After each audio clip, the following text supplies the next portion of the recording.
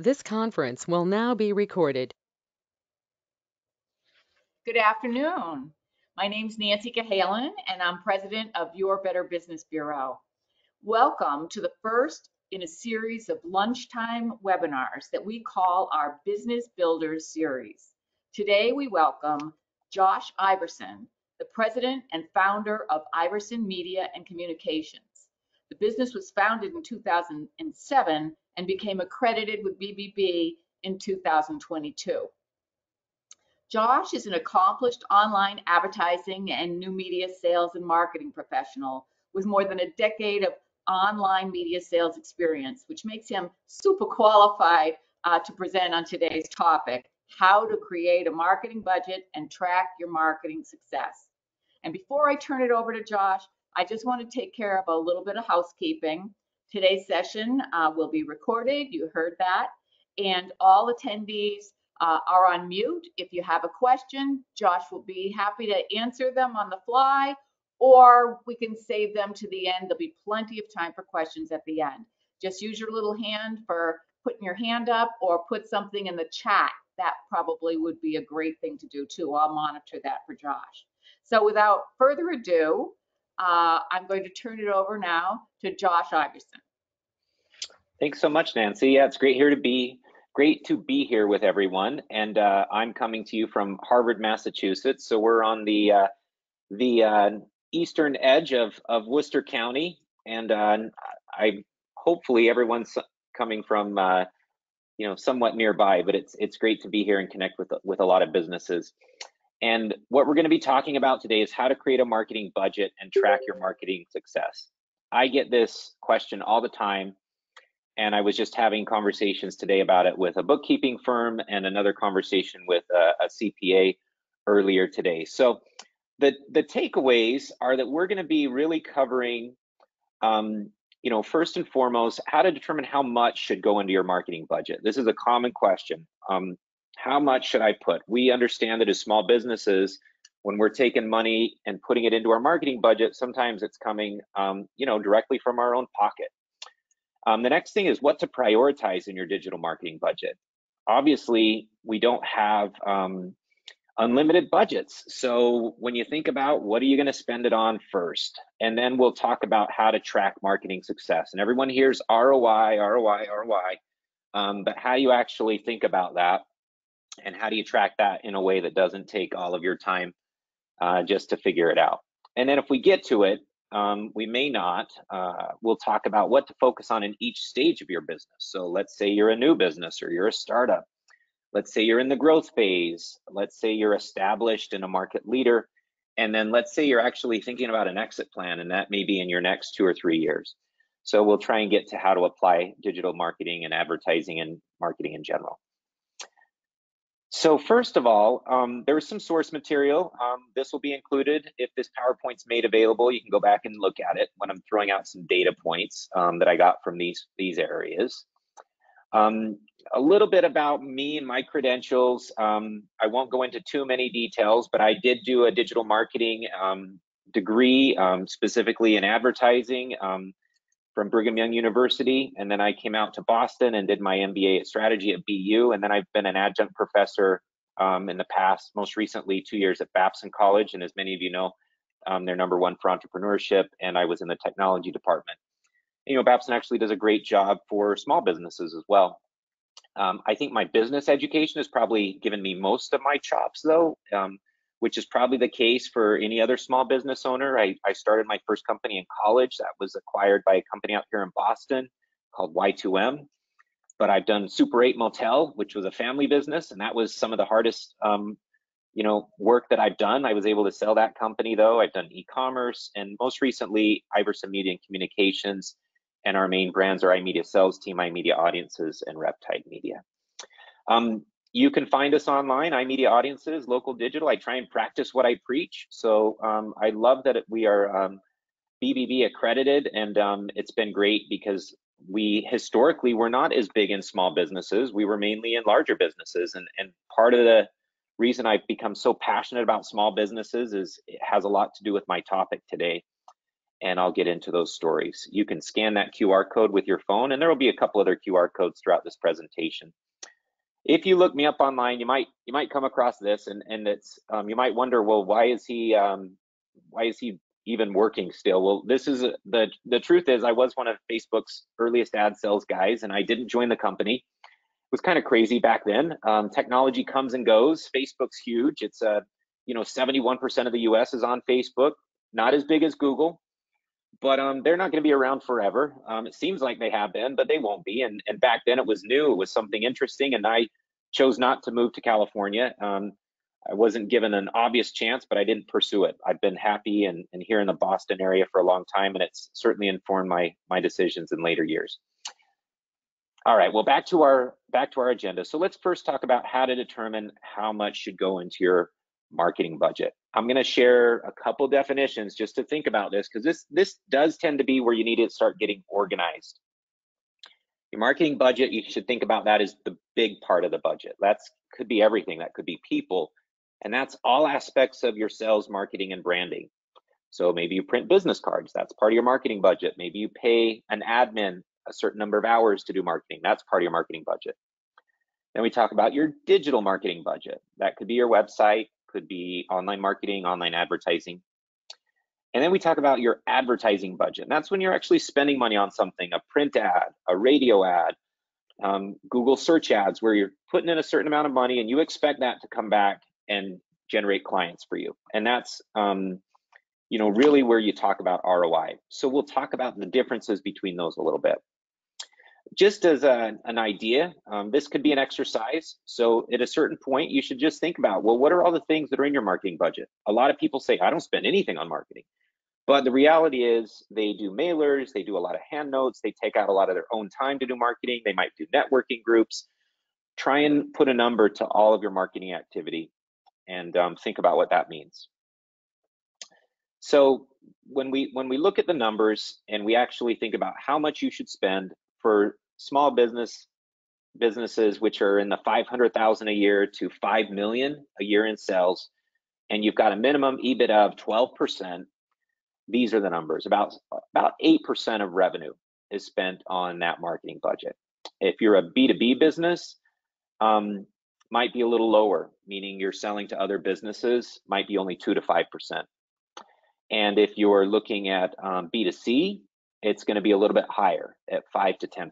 Now, small businesses spend less than larger businesses. So if you think about some comparisons, and this is in small businesses, this is now the advertising budget. And remember, the difference is this is including actual media that they're buying, spending it across the board from TV to radio to Google ads. Furniture stores at 4.4%, and death care services way down at 1.83%. But this is still considered that. Now, I know I might be boring you with all of these data points. Marketing is a much more data-heavy business than you might have thought. A lot of spreadsheets go into it, but let's move on. This is just kind of an example. This is a company in Canada, and they just had a lot of really great data. So I wanted to talk about this. This comes from the equivalent of the BBB in Canada.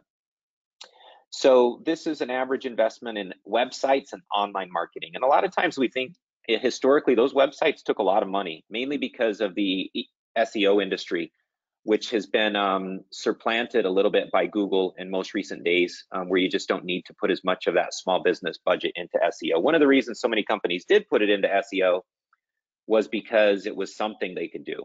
And now that the internet audience has grown so much and you've got so many people online in your neck of the woods within a local area, SEO is not as important because people sometimes find you on other means. It's still important, but it's not necessarily as big of a chunk. But you look at these numbers, and it can be pretty daunting sometimes to think about, wow, that's very expensive. A website at almost 20,000 a year, that's pretty expensive. Online marketing, almost 14,000 a year if you're doing less than 2 million in sales. But again, this comes from Canada, so it's Canadian dollars, but still it's equivalent. These are just some numbers to think about. I think the biggest shift is that the websites are much more affordable nowadays. So how much should you spend? Well, if you just think about back of the napkin, if you're at $1 million in annual revenue, it might be 70 to 140K a year for your total marketing budget. You might have staff, you might have systems. Sometimes people get sales confused with marketing. Sales is included in marketing in this example. Look at that advertising budget, and it might be 35 to 70K a year if you're at $1 million in revenue. So if you're a landscaping business, for example, electrician, plumber, you got a couple trucks, you're going to be thinking about, well, maybe a couple thousand a month in Google ads, maybe a couple $100 a month in websites, maybe a social person. Those numbers add up. So one thing to do is really think about what's right for you. And just because this is what the data shows doesn't mean that that's right for you. One thing to think about is because it's so small business is so personal, right? You think about an owner's draw and how that might factor into everything. For those of you that are small business owners, or maybe those of you that are working for a small business owner, there's an owner's draw. So that's another way to think about it. Your marketing budget can be pulled out of that. So let's say your annual revenue is 500. Well, 500 times 10% is 50K. You've got an owner's draw of 200,000 a year. 25% of that owner's draw is 50K. Again, the goal of advertising is to see a correlation between more revenue and that owner's draw. So in theory, if you're taking 50K from your owner's draw right now for a budget, you should still get that money back because you've in theory made more money. And then keep in mind, when you're spending marketing dollars for the right things and for the right reasons, it's pretty tax deductible. Obviously, you need to talk to your accountant, but a lot of the marketing expenses are, can be considered cost of goods sold these days. So let me give you this case example. This is a dream scenario for any business. This is a landscaping company, started around maybe a little bit earlier than 2020, but 2020 is when they really started going. Kind of small business. Think of a guy in a truck, maybe one or two people, about 200K in annual revenue. They were going to focus on gutter cleaning. Gutter cleaning can be very profitable if you do it right. So he was looking at efficiencies and other things. He started marketing and decided on a 50K marketing budget, which is kind of that 25% of that owner's draw, or kind of 25% of where he was trying to get, because pretty much that was less expenses. It would have even been a bigger portion of it, but he did lawn signs. He started with a fairly reasonable website, $1,500, a virtual assistant to kind of do some posting and social media. And then he spent $500 for Google reviews, social media, blogs, things like that. And then $2,000 on Google ads. And the timing was right. And he was able to really grow that business. And we look at that company now for a 2022, he's at about 2.6 million in annual revenue. Tree removal has become the new focus. 75K is now the new marketing budget, which is only 3%, right? So his marketing budget didn't grow at the same rate as his revenue. Lawn signs, the website did get a small upgrade, but not that big of an upgrade. The virtual assistant stayed on, a little bit more revenue spent on the reviews and social, and then a little bit more on Google ads, and then started trying next door ads, right? So this is just an example of how a business hopes to see their marketing work. Now, this is really the scenario you'd want to see going from one phase to the next phase. This is one of the biggest questions. Well, what drives the budget? And right now, I'll say we might be going through, I wouldn't say a recession, but there might be a slowdown in spending. And so if you're finding that there's a slowdown in the market, think about who your end customer is. That's really who drives the market. And you can think about that end customer as your audience. Who buys your product? Who's your target market? Who are you offering your products to? Who buys from you? And really, do they have money, right? If they have budget to spend, and in your mind they've got money right now, then it's a good time to think about that market and that budget, and maybe even going up. If your consumers don't have a lot of money right now, there's a lot of competition, there's not a lot of opportunity for a transaction. Some people would say you don't stop advertising, but you certainly need to think about it. And in terms of if you think there's a bigger opportunity for you, that should drive your budget. So in the case of that landscaping company, he knew there was a big opportunity. He knew he could get from point A to point B. He just needed to get the word out there and beat the competition, so to speak. Okay, so we can get a little bit more into thinking about that marketing budget, but a lot of it has to do with going back and looking at your research, and then we think about what to prioritize on. So let's talk about that next. What do you actually then spend? And I'm going to focus a bit more on digital marketing because that's my strong suit. You know, I've certainly done print, I've done TV, I've done radio, but I'm going to focus more on digital marketing, and that's in part because it's about 60% of most small business revenue does go into digital marketing. It's becoming a bigger and bigger part. I want to talk about a concept that is usually resonates with small business owners, and it's the idea of owning versus renting and how that might affect your digital marketing budget or some of the things that you're doing. So if you think about Google My Business, everyone's heard of Google My Business. If you haven't gotten a call from an automated service saying your business is not yet updated, then you're in the minority, because most of us are getting those calls. I get those calls. And think of Google My Business or Google Business Profile, as it's been renamed, as a rental property. It's like a rental property, just like Facebook's a rental property, Yelp's a rental property, LinkedIn and your online listings. Even your listing on the BBB is kind of like a rental property. As long as you furnish it, it's a great asset. It actually can increase in value. You got to add stuff to it. But the reason I call it a rental property is because they could take it away. Facebook could change their model. Google Business Profile could change their model.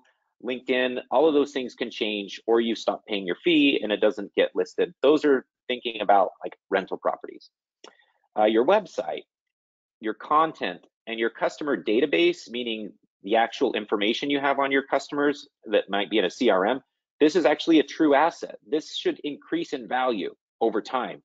And maybe don't think about it as just generates customers, but a true asset that when you go to sell your business, somebody sees that there's real value in that. Now, a small business needs an amazing website, kind of like a restaurant needs a menu. And I'm biased to a website, but it's kind of like if you have the best food and you can't really understand what it is on the menu, then it's going to be a challenge. And you may not know that it's going to be a challenge until somebody starts to order. And so you actually may not know if your website is strong or not strong until because you're not going to necessarily get that feedback. There might be hundreds of people going to your website, they're confused, they just call you, they get what they need, big deal. They're not going to call you and complain about your website necessarily. But you should be able to evaluate your website on its own. You should definitely think about controlling your own URL. So a lot of agencies, we do this for a very small number, but I always tell the customers that we work with, you should really own your URL, because that is true value. Owning that URL, there are businesses that when a dentist retires, they buy that URL because the dentist sold it to somebody new that didn't want their name on it. And now that new business has to start all over again. If they would have actually bought the URL from the pre-existing dentist and slowly transitioned to their new name, they would have immediately had probably at least a $30,000 or $50,000 asset. So really thinking about that URL is important because it's working out there, whether you know it or not. WordPress is what I think about an owned website versus a Wix or a Squarespace. That would be like renting, because if you're on Wix, you always have to be on Wix. If you're on Squarespace, you always have to be on Squarespace. If you're on WordPress, you could actually move it from one hosting company to another, because WordPress is actually free. What you're paying for is somebody to build it and host it, but it's kind of like your content. The reason we generally build in WordPress, and 41% of the internet is in WordPress, is because it is transferable. So if your business were to be sold in a few years, and it were to be merged into another company, they can actually download all those files, and that's what has value. It is also has value if there's traffic and they're creating monthly leads and a monthly presence online, there's value. So Wix, Squarespace, they certainly have value.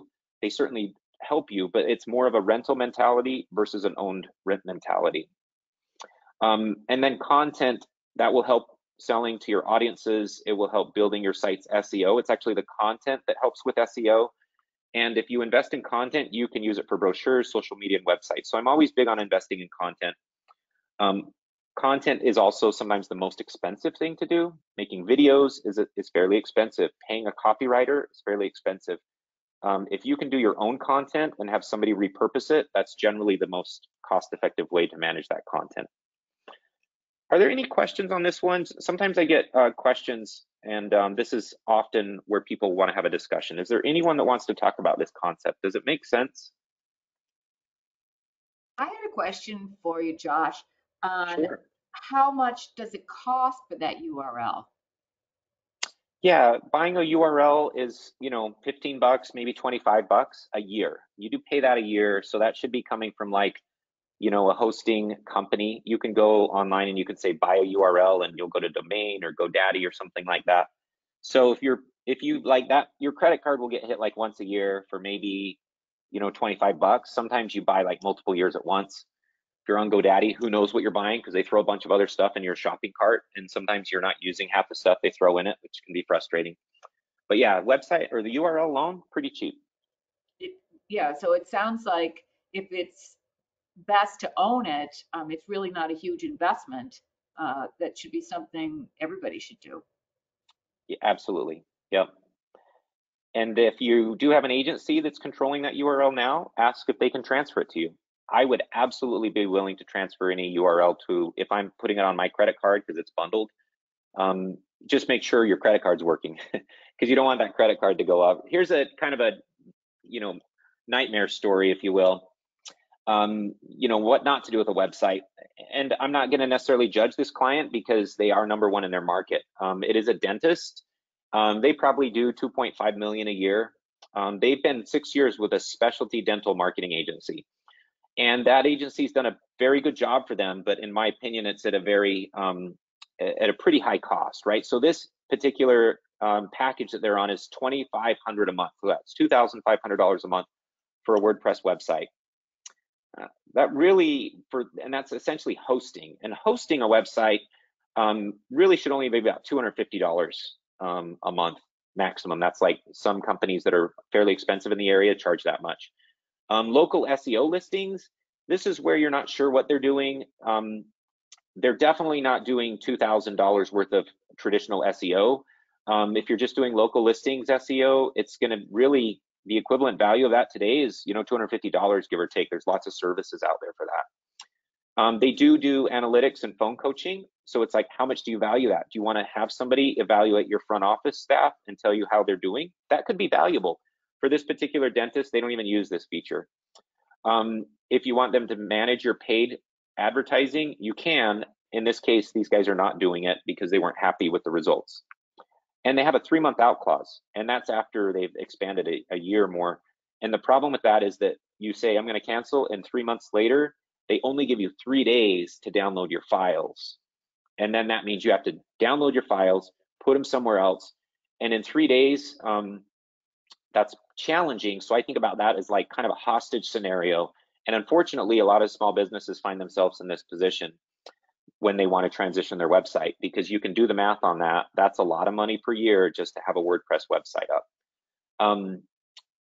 And on top of this, they do another $3,000 a month in Google ads. That's paid ads. So if you think about if your budget is basically half for your website and half for your Google paid ads, that's probably not the right place to spend your money. They could be doing TV even for that amount per month. There's a lot they could do.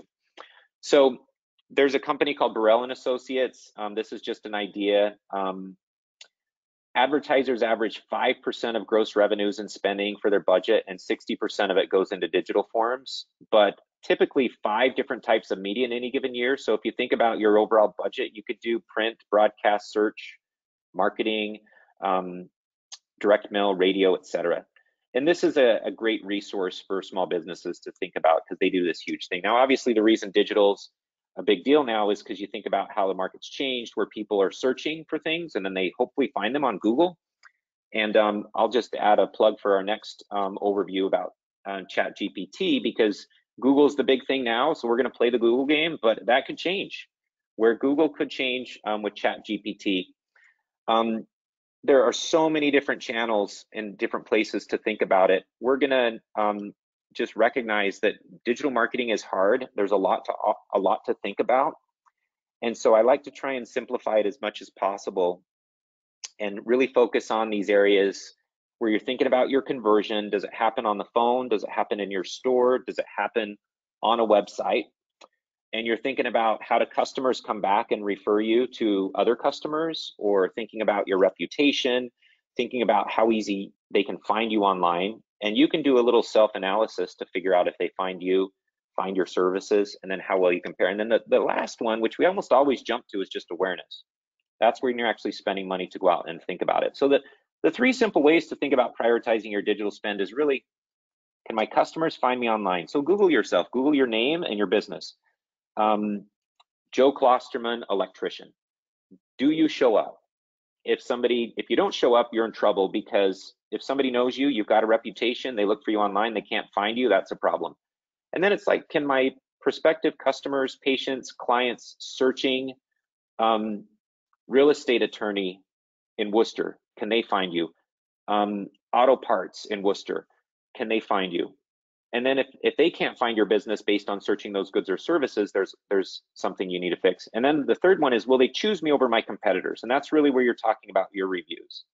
If you're the best company out there, but you've only got 4 reviews and they're like 4.5 stars, because there's people that are going to write bad reviews, it's just how it is. And then there's another company with 500 reviews and they're all 500.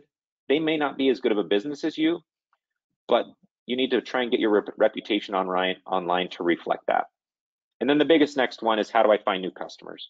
And that's where you're talking radio, print, paid Google ads, paid per click, Facebook videos, all those other things. That's often going out and finding new customers. I'm gonna just mention reviews. There's a couple big things on reviews. So in 2021, 81% of consumers said they read Google reviews, because that is a huge increase, because in 2020 it was just 63%. So Google reviews are becoming more and more important. We talk about millennials. Millennials is the largest living generation. So I think all of us are thinking about how to reach more millennials and how to have an impact with our millennial clients. They read reviews when shopping online. So they might be in your store and they might be on reviews. 63% of millennials read reviews when shopping in physical store locations.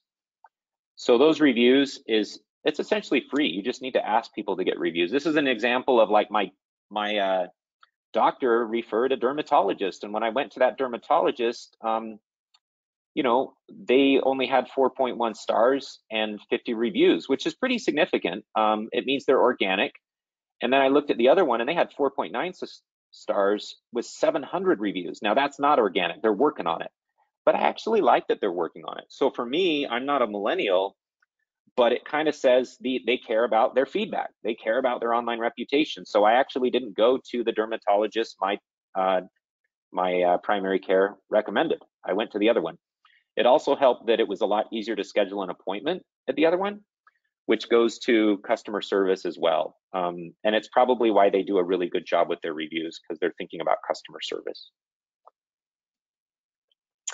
I'm going to get to the kind of the tail end now, is how to track your marketing success. And I do have a free calculator that I'm going to let everyone take a look at and grab. And thinking about marketing success, this is a quote by John Wanamaker, which you may have heard.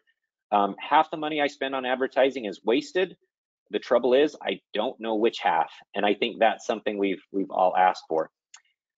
But in this day and age, I have to say there are really no more excuses because of the digital component to it. So when you think about the cost of doing business, or ROI, there are some things that are just the cost of doing business. It's almost like saying, should I use email? Well, you don't have to, but it's pretty much how the world works. How about mobile phones? Well, should I have that's a crazy thought. Of course, you're not going to think about that as ROI. So the question is, what is how do you apply that to digital marketing? Well, should your website be should you think about ROI for a website, or should that be the cost of doing business? Should you think about social media as, do you need ROI for social media, or is that just the type of business? If you know that 500 people every day are looking at your Google My Business page, and only 10 people are coming into your location, yeah, I mean, your Google Business profile and your online presence is very much kind of the cost of doing business. So when you really think about ROI, it goes back to these first things that are up on that conversion side, really low funnel, if you think about it. That's kind of the cost of doing business things. But you should absolutely think about ROI for advertising when you're paying money and you fully expect to get customers back from that paid ad, whether it's on Nextdoor or whether it's on Facebook or whether it's on the local TV station. Think about this it's the biggest concept is you don't want to let a nickel get in the way of earning a dollar, but you don't want to go out throwing around nickels either. So your average customer value is something you should figure out. How much does your average customer spend? And that's something we can, there's a calculator and you can think through that. Digital marketing assets and essentials versus digital advertising and paid leads. And then the ROI, the simple return on investment formula, is simply the total value of the customers you earned over that total advertising spend. So for example, if you earned $10,000 from clients and you spent $5,000 on advertising, you'd have a 2 times ROI. And how do you measure that ROI success? This is actually where it takes work. This is where most small businesses just don't have time. They just don't get to tracking those things which help them measure ROI success. We all want it, but are we willing to keep the spreadsheet? And that's kind of what it's about. You got to, if you're recording phone calls, most companies doing Google ads for you, anything digital, even lawn signs, you can get a phone number that can get recorded phone calls. So you know who's calling you that's an existing client, who's calling you to set an appointment. Those phone calls can be listened to. You can then track maybe your increased online quotes. If somebody's calling you and asking you to show up for a quote, they're scheduling you. Those are easier ways to do it. And then you can do just increased requests for directions. That's a little bit harder to do it, but if you have a physical location, Google Business Profile will report your requests for directions. And you can kind of use that as one of the ways to track in order to back into ROI success. Challenges though, and the real thing is you got to do the work. You have to track actual names and numbers and emails in a spreadsheet. And then you can attribute money to those names. And you can track in a customer database or a CRM. HubSpot's free. There's a lot of free CRMs out there for small businesses. They obviously want you to start paying for it, but at a certain point, it is free. This is how you might track it. This is just a spreadsheet. You've got a date, you've got a source, where'd this come from, first name, last name, email address, and the message. And then you look at it every month and you chalk it up and you just look at it. And after you've got enough data, you can actually make all these decisions. And it feels really good to have control of your inflow of leads, even if they don't turn into customers. So this is another exercise. What is your average sale or deal? Is it $10 a customer, 400, 10,000? And you might just want to have it in your mind, okay, if you were to spend $2,000 on paid ads, how many sales do you need? For a lot of my clients, it's only one sale. They only need one big deal. But the problem is, if all you do is think about, I just need one big deal and I paid for my advertising, that's kind of, I don't want to say, well, it is. That's kind of a lazy way to do it, because then when the market gets tough, you don't have a good handle on your marketing anymore. You're just kind of following the economy. If there's a lot of transaction in homes, you're doing really well. If there's a very low transaction in homes, you're doing very poorly. That's not actually tied to your advertising. It's actually just tied to the economy. So if you're not doing the work, it's going to be harder in a slower market to actually know that you're investing in what you should be investing in. At this point, I want to just take some time for questions, because I don't think we're going to be able to finish to the next to the next program. I'm happy to do this. If you want to scan that QR code and book me, I'm happy to apply some practical things that you can do as a new business startup, growth, established, exit plan. But I want to be sensitive of everyone's time, and I am tracking this. But if I did do a good job, and I wouldn't be a good marketer if I didn't ask for this, if I did do a good job and if I explained something that was new or unique, I'd love to do more of these presentations and overviews. So if you want to scan that QR code and leave me a review at Google, at Facebook, or at the Better Business Bureau, I'd love to ask for you to do that. I would really appreciate it. And with that, I want to open it up to questions and send the time back to Nancy as well. Okay. So I hope you're all thinking about your questions, but I have one. When you were talking about the website and how companies can kind of hold your website hostage, we've seen lots of examples of that here at Better Business Bureau, where businesses, we have our Better Business Bureau accredited business seal, and they have difficulty getting that onto their website, or when they leave, getting it off. So what would you recommend as far as making sure that a company doesn't hold you hostage and that you're able to get the access that you need? Yeah, that's a good question. I think it starts with when the relationship's good, that's when you should be trying to figure these things out. So if you've got a digital marketing agency and you like them, have the conversation. We like you. We appreciate what you're doing for us. If we end our relationship, how do I know that my website is taken care of and that it's still mine? How would an out clause, like I always say, like use the my nephew just came home from college excuse. My nephew just came home from college and he really wants to do our digital marketing.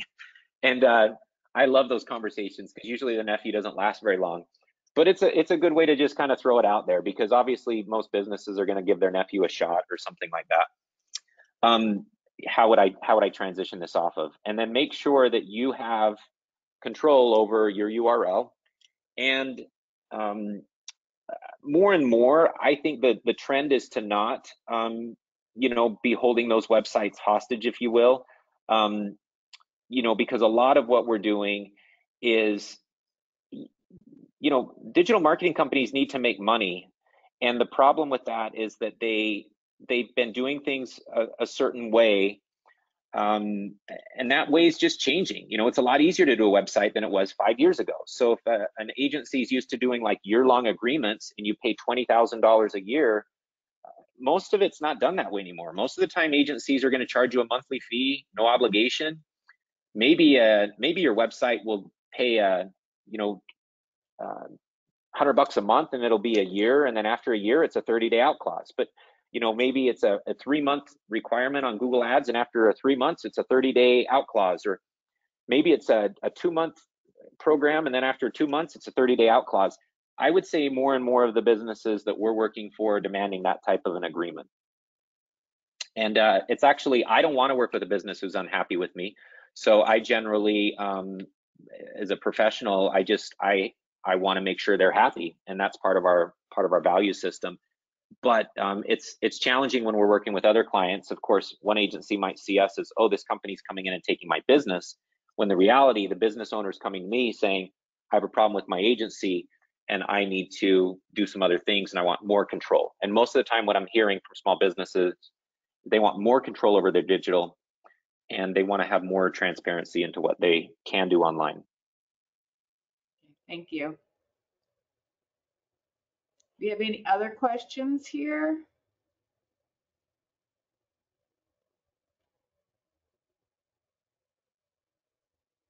Okay, so is there a certain percentage of your marketing budget that you should allocate for social media marketing, like Facebook, Instagram, TikTok, and how do you identify how much you put towards each platform? Good Yeah, question. it's a great question. Great question. So there's 2 ways to think about your social media and marketing budget. There is this a rental property or is this paid ads, right? So if it's a rental property, again, social media is free. All you got to do is furnish it. So absolutely, you should have a TikTok page. You should have a LinkedIn page. You should have a presence on Yelp. All of those things are free. Let's take TikTok. If you're the type of person that likes to make videos and you can actually make videos of your business, you can get some views pretty quickly on TikTok right now. Not a lot of great ROI, but it's kind of like a stake in the ground. You want to get your TikTok name, you want to get your Facebook page, you want to get your even Twitter out there. even if you're not making any money on it. So what do you invest in? You invest in the creation of it, and you invest in the content that goes there. Now, the content is going to be the most expensive thing, or hiring somebody to do it. If you can produce your own content, great. If you can get your company salespeople to send you a before and after photo of everything you do, and you can get them to take photos, that's great. I would say you can be more casual online, and the more personal you get, the better. The less personal you get, the harder it is to grow. And I'm not necessarily a transparency personal sharer online. My personal social is one place, my business social is another. But that doesn't change the fact that people that mix business and personal do much better social when we're talking organic. The next concept of that is, let's use Nextdoor. Nextdoor, we run ads as an agency of Nextdoor. You can go onto Nextdoor and create your presence, and you can then pay Nextdoor, right? And so it's one to have a presence, it's another to pay them. Facebook, same thing. You can pay Facebook. TikTok, you can pay TikTok. However, most of the companies making money on TikTok are going to be consumer packaged goods selling across the country. So the paid ads, you can start doing paid ads on Facebook for, depending on the size of your business, you can test like $200 or $300. As far as having somebody maintain these sites, what I would say is, you could pay, we do it. We do basically all social, all reviews management, everything, either on a platform so that you can manage all in one place and don't have to log into 15 different sites, or you can hire one of our interns or one of our digital marketing assistants that then goes and does it for you. And generally you're in the $500 a month range, which is about the average cost of an intern. So we kind of provide that, but you can think about those two worlds. To pay someone to do it, that costs money. To do it yourself, it's free, but you got to be doing it. And maybe if you charge $200 an hour to do what you do, you're actually paying somebody in marketing $200 an hour to do it then. And then of course the paid ads, and the paid ads would be when you actually say, I'm going to boost a post, I'm going to pay for something. And then that's when you are thinking about it. So let's say your Google budget is $1,000 a month. Your paid ads budget, if you're doing that, I would hope that your social is already in order by the time you start giving Google $1,000 a month. And when you start paying Facebook for media, I'd say maybe your Google budget is $1,000 a month, just as an example. Your Facebook ads account might be, and including Instagram, because Facebook owns Instagram, that might be $500 a month, half of that Google budget. Biggest difference is if somebody's searching for your products, chances are they'll find you on Google. If somebody's trying to discover your products, or they don't know that you even exist, maybe you've got a really unique product, maybe you clean like, windows, and that's not something people normally think of doing for your house, you might need to tell people about it. So you might need to create discovery, and that's where you're thinking more Facebook, Instagram. Hopefully that answers. That's a great answer. So that gives me another question. Should the content of the ads that you're putting on social, should they vary depending upon which medium you're using? Like, should you have a different point of view for LinkedIn than you have for Facebook?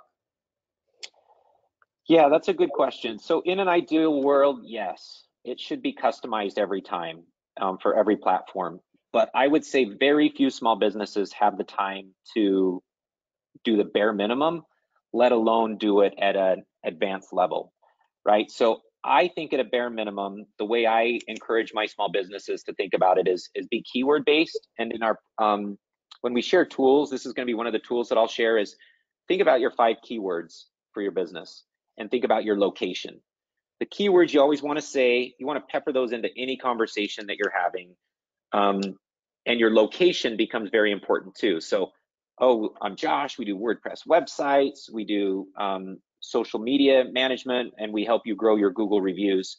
And we work for businesses based in greater Massachusetts, or Massachusetts and maybe New England at that. But I might even just say Harvard. I might even just say Worcester. I might even use the name of my town, because that's going to be better. And if you can then put an image on there, Instagram's going to be better for images. So Instagram's much more image heavy, less SEO keyword related. But those keywords are going to be hashtags. The visual, meaning the image, could be a photo that you take with your own phone, which will include the geo stamp, that location stamp. If you get photos that are stock photos, they're not going to have the geo stamp that says you're in your area and you're actually a local business. So phone photos actually work really well. Professional photos don't necessarily work as well because you might have a photographer in Acton, Massachusetts, and you're in Worcester, so it's different. In terms of the videos are actually the best way to do it. If you can get a video every time, then that's great. A lot of us are nervous about being on video all the time, and a lot of us are like, that's dumb, why would I video that? But a video might be, here's my lawnmower, it's an awesome machine. That's a video. A video might be, here's my truck, this is my logo, it's a great truck. It might be, here's a view of this house before I painted it, here's a view of this house after I painted it. These are things that if they could be built into your content creation, it's great. In terms of, does it go on to Google Business Profile and Facebook and Instagram and Twitter and LinkedIn and all those things? I would say yes, unless you're actually putting on all of those and you're doing more for just Instagram. You're doing contests, for example, and you're doing more for LinkedIn. You're doing B2B pitches, and you're doing more for Twitter. You're doing shorter form things that are going to get you PR or picked up. Most of the time, you're not doing that secondary thing that makes that valuable. So TikTok, maybe I'm targeting a younger demo. Most of us don't have time to do the bare minimum, which is 5 keywords, as many social as you can, and your location. That's kind of the bare minimum. 5 keywords, as many social as you can, and making sure that you can kind of actually just get 10 or 20 posts out a month. That's probably the phase 1 of social. Thank you. All right. Doesn't look like we have any other questions. Great questions. Really appreciate it, Nancy. Thank you so much.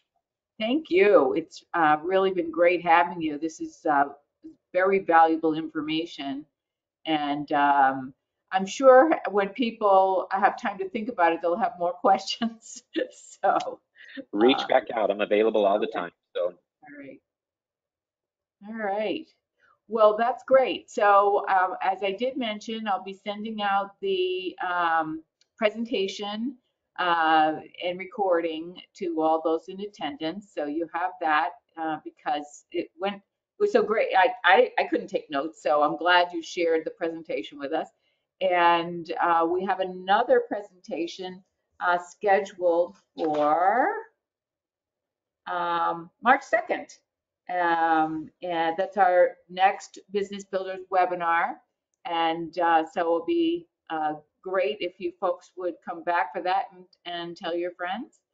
Same time, Thursday at noon. All right. Thank you, everybody. And enjoy the rest of your day. Thanks so much.